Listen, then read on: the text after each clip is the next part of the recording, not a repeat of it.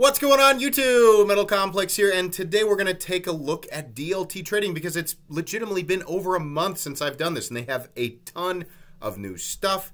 If you want to sit here with me and hear my comments on new arrivals and stuff that's coming soon, restocks, sit around. Should be a good time. If not, I will link these pages right down below in the description for you guys to check out on your own. Totally get it. No worries. Thanks so much to my patrons for supporting me. Please make sure to follow me on Instagram at metal_complex and on TikTok at the_metal_complex. Why are you wearing the same outfit that you wore yesterday? Because both of these videos were recorded back to back and they're just scheduled at different times. I think maybe we should probably check out the new arrivals first. Let's do that. Wow, okay, there's Skinner sitting here. I love that. Now, admittedly, the Skinner, the XM18 3.5 inch, right? A lot of people could say that's just your opinion. No. As a longtime Hinderer fan, somebody who has watched the Hinderer-specific market go up and down and more and less availability, I can tell you factually, the Skinner is the least popular blade shape. So that's one of the elements contributing to the fact that these are still sitting here. I have no doubt that eventually they'll sell. But another element is the fact that DLT and other retailers are able to order these things in larger batches.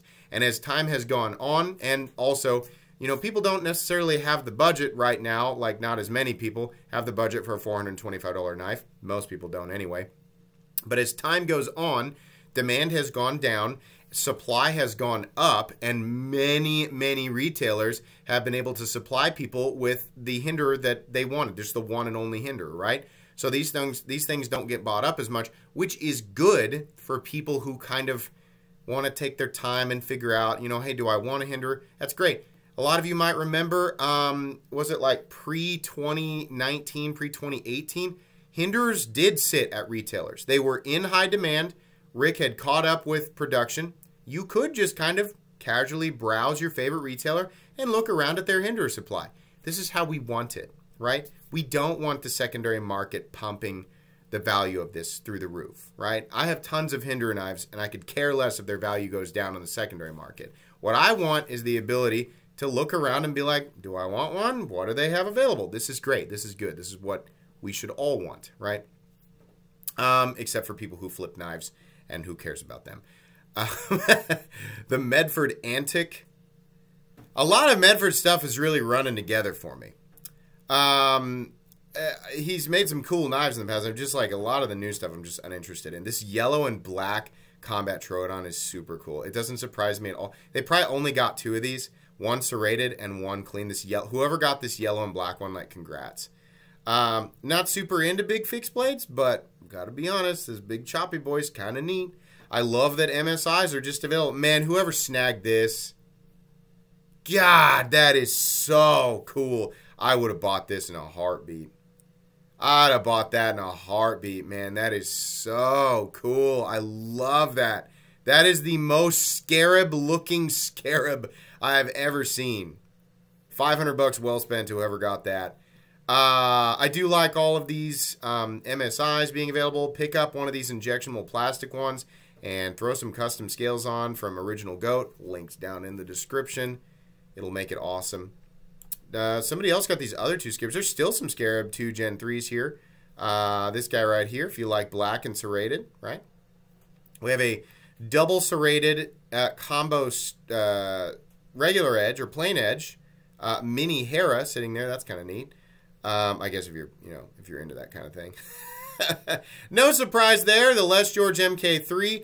So this is the type of knife, like, if you're watching my content right now and you're like, who would ever spend $450 on a knife? I just don't understand. That's fine that you don't understand it, but it's because you're probably not super familiar with this community. This is the type of knife that I will let people know about on the community tab and say, hey, listen, these are going to go, so if you want these, like, you better pick them up. And I just didn't, because I was like, man, it's not even worth it to see, like, the comment. These are the types of knives, like the MK3 and Magnica, which is super cool, by the way. You post it, and then you get somebody who... There's nothing wrong with being new. It's new people with ridiculous assumptions, right? And they complain, it's too much, just a pocket knife. And it's like, yeah, well, it's okay. They're not for everybody. but they're going to go. So the whole reason for the community post is, hey, for the people who are aware of what this is and are actually shopping in this territory, these are going to be available. You should try and pick one up because they're going to go. Well, here they are, gone a day later, right? Just like I assumed. That kind of stuff is the stuff I like to post in the community tab because some people, not everybody, not the vast majority, but some people are specifically looking for these things. To the people who pick these up, especially this one, congratulations. That is awesome. That's a pretty rare one, actually. The Les George MK3 with the FDE blade. Really, really cool. I'm jealous of that one, actually. So, nice score. No surprise, all the XOUs are gone. Guarantee you those will come back. Guarantee you. That's a sick one. Mine is blue. Mine actually doesn't look like any of these. Mine's just blue. The whole thing is blue. Small Sabenzas, eh. Doesn't surprise me that every retailer on earth has tons of small Sabenzas. Those just really aren't super popular. I don't know anything about the. They have tigers. If you've been looking for a tiger, probably the coolest one here is this guy. These have Zircotai pivot collars. Big, thick, robust. It is as Riot as you could ever want. The tiger is awesome. Not everybody's going to want to drop $425 on a knife, but that does have the extra. That does have, the extra spice, the extra sauce that we look for when we're comparing with other high-end Chinese production knives, right? It's just carbon fiber, titanium, and M390. It is not executed the same way as that $200 territory. I don't love a $425 price tag, but I think $375 to $400, yeah, would have been perfect. Super nice knife, though, definitely. Are these, more 3.5-inch Skinners? These have probably been here for just a bit. There's even some Eclipses. If you want my suggestion, fine. If you love the Skinner blade, fine. But the Eclipse is, truthfully, it is a superior design to the XM18. And it was meant to literally eclipse the XM18. It was meant as an evolution. That was the original design. The flipper tab is a better shape. It is more ergonomic, and some people think it looks cooler. It also uses a lot of the same hardware. Not exactly the same hardware, but a lot of the same. The Eclipse is awesome. And these are in S45VN, which in my opinion is the best blade steel that Hinderer offers. A lot of people will say their 20CV is a little soft. It's industry standard Peters Heat Treat 5961. But it is not very well suited either way. Even if it was 62, 63, it's not suited for this type of knife. S45VN makes way more sense anyway, and to my knowledge, they're hitting those numbers correctly. So if you're considering picking up a Hinderer, pick up the Eclipse. It's awesome. We got a Amphibian Tan Fluted G10 sitting there. Combat Troodons. These new Combat Troodons are awesome. Don't sleep on them. Mine has never failed, and I've easily fired it 500 times. The Hera, on the other hand, that's the one that has a little bit of bounce to it. Woo, boy, that is a cool one right there. I love that. Oh, natural clear handle. That is super cool. Love it. Awesome. I bet that'll wear in super well. That'll look nice over time. Also like that two-tone. Boy, man, though, I'll tell you what. If I was going to pick one up right now, it'd be this guy. Super cool. I love that blue. This will probably wear off. They don't say what it is. I bet that is probably slightly more durable than paint. It does look cool. That's more of a collector thing. You can use it. It'll work just fine, but that blue's going to come off, right? Bunch of Combat Troodons. They got another one there in the dagger. I'd pick up that one if you're going with the natural, like the dagger blade. If you're going to go with an OTF, go with a double edge, right? You literally get double the edge retention. Even if the blade geometry is not as good as a single edge, or if you can't put your thumb up there on the blade, I think the trade-off, the fact that you have two complete edges, I think that's better. That's just my opinion. The Vehement K2, definitely one of the better looking fixed blades out there, specifically that one right there. Is very, oh no, it's not that. It's one where do they have any of the really hyper reflective ones left? No, but that's still, these are really nice. I really like how those look. They just look so cozy. CRKT cards, they got these back in All-State. Man, if they would just change this, like, the M16 to something else. Can you imagine, like, a 14C28N version of this for like $75? Oh my God, take my money. I want a reason to pick one of these up again. The action, I assume, still sucks, but I just love that knife. It's such a cool, it's such an iconic knife, right? Tons of Protex. Is this S35VN? That's the one you want. S35VN. Or if they ever make them in CPM 154 again, I would go with that, right? Why is this a staff pick? Staff just really likes baby food color. Oh, boy. Leatherman Skeletal. No, pass. I'm sure it's fine. I just don't really like how it looks. The Sharp by Design, the Recho. So, here's what I love. Everybody corrected. I told you guys, I said, I'm going to mispronounce this. And everyone was like, it's actually a weather pattern? It's fine. I'm making fun of you, but you guys are probably right. What I thought was hilarious, everybody corrected me, but there were so many different variations of how I was supposed to pronounce this. The fact is, most of you who corrected me don't know. Only a few of you were probably right, but there were actually so many different people who told me how to pronounce this. I can go on Google and just look up the pronunciation, but I won't because I think it's funny to read people's different interpretations on how it's supposed to be pronounced, right? Everybody assumes they're right, but if you're all telling me different pronunciations, you're all, most of you are factually wrong. It's only a few of you who are going to end up being correct. There's only one pronunciation. I just thought that was really funny. I have one of these, and it looks just like this. It's awesome. This has the special lipped detent, right? The blade shape's pretty wild. It is a lot bigger than I thought. It says 8.375. It actually feels bigger than that. I thought it was a little guy. It's not. Not a little guy. Best X Swordfish. Boy, that is a really popular name. We got the Best X Swordfish. We got the Remet Swordfish. We got the... There's another one. I don't know. And there's at least one more here recently. I'm sure there's like 40 knives in history that have been named the Swordfish. But, yeah, that's a popular keyword right now. Heretic Nyx Prototype. What? What? That is beautiful. Oh my gosh, that is beautiful. Look at you. Look at Heretic fixing their pocket clips to not look like ball sacks anymore. Wow! Oh, love that. That's cool. Oh boy. Oh boy, I need this in my life. Not for 11. This is a prototype. It's custom. But when they come out with the production version of it, yeah, I'll buy that. Heck yeah, man. That looks great. I love that. The Nyx blade that channels the mystique and power of the goddess of night. Wait, hold on.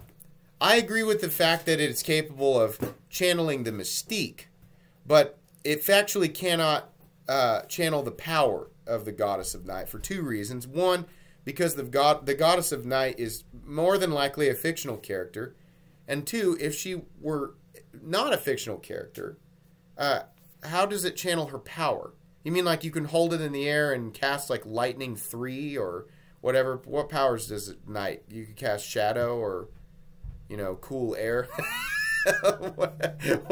What do you mean? Who wrote this?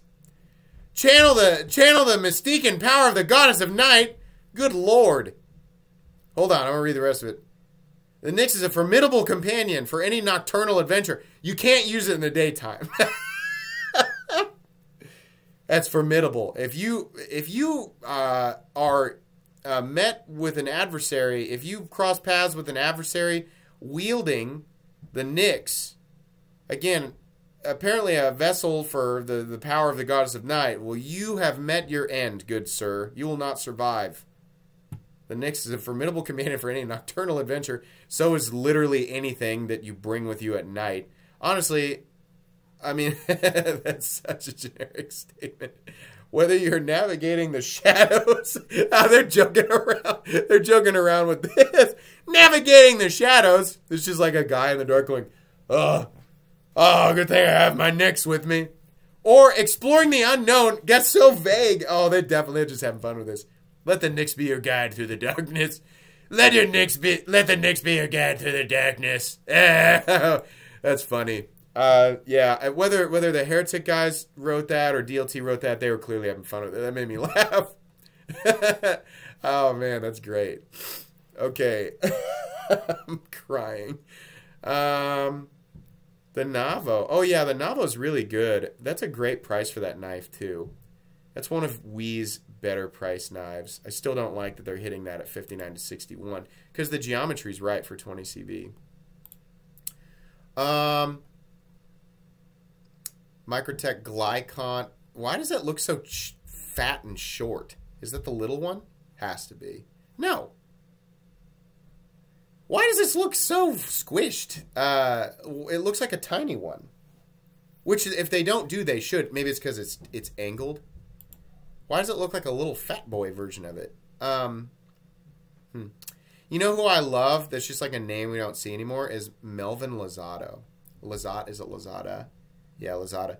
So this guy used to make like crazy thick folders.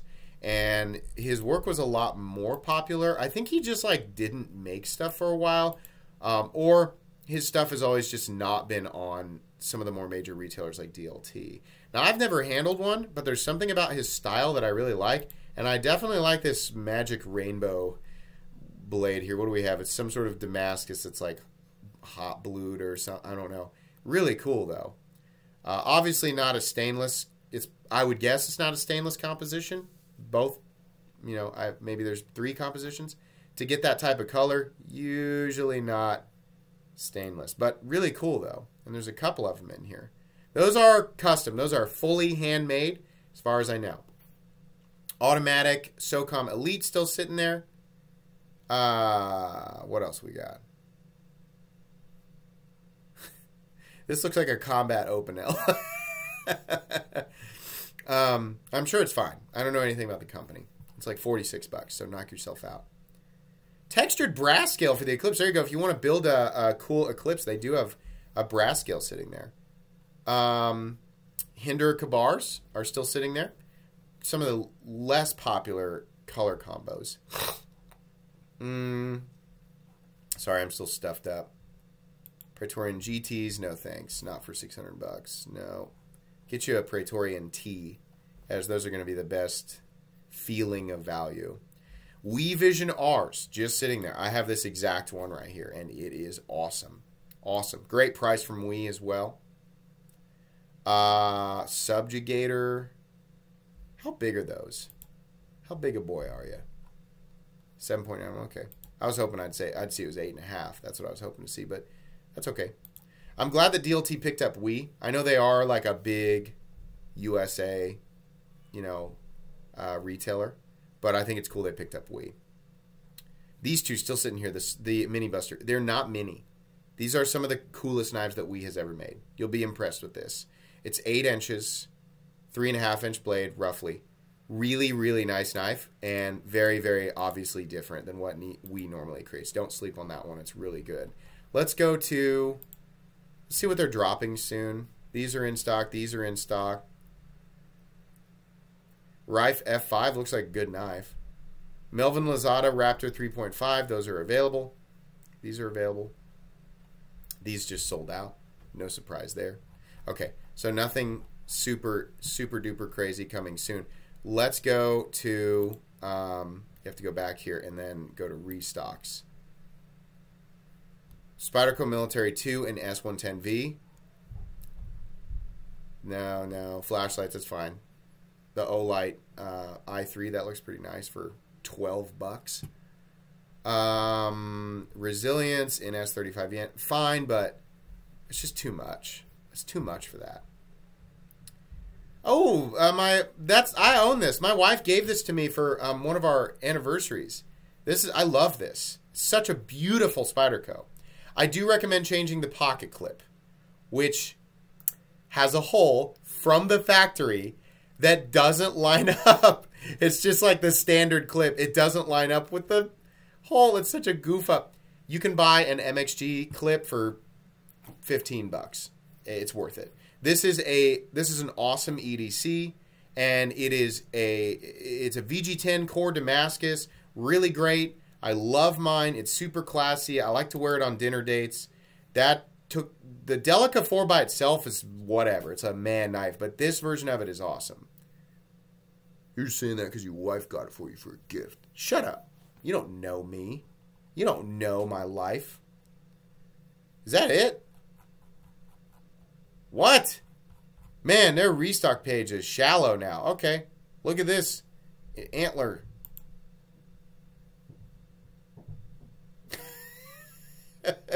Nothing against this company, but oh man.